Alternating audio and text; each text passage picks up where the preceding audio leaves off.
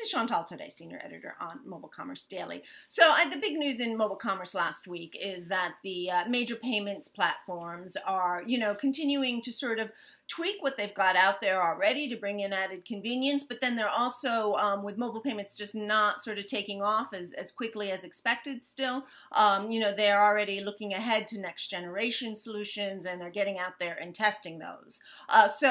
We saw that Virgin America, Fandango, and Pizza Hut are among the first merchants to be taking advantage of Visa Checkout's new swipeable checkout button for mobile that allows users to make a purchase by simply swiping, thereby, sort of simplifying the process and reflecting just the growing interest, growing use of the swiping action on mobile to enable commerce and other transactions.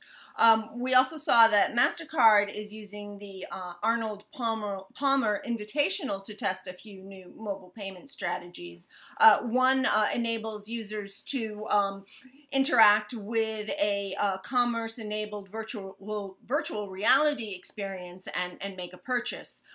It's also testing a wearable glove, which users simply tap at the point of sale to purchase refreshments.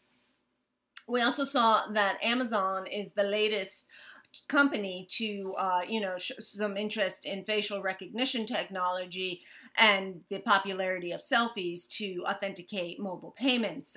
The company has reportedly filed for a patent that would enable users to smile or blink at a phone to authenticate their identity, thereby sort of making it easier to make a purchase than having to enter in a PIN. We're going to see just a lot more of this experimentation in 2016, I think.